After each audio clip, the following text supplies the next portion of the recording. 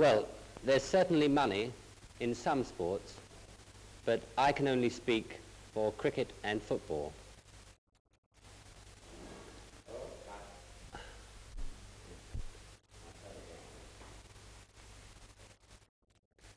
Well, there's certainly money in some sports, but I can only speak for cricket and football. In those games, there's certainly not a fortune to be made in a hurry. But still, we're players and not financiers. And so long as we get an enjoyable game once or twice a week, well, why worry?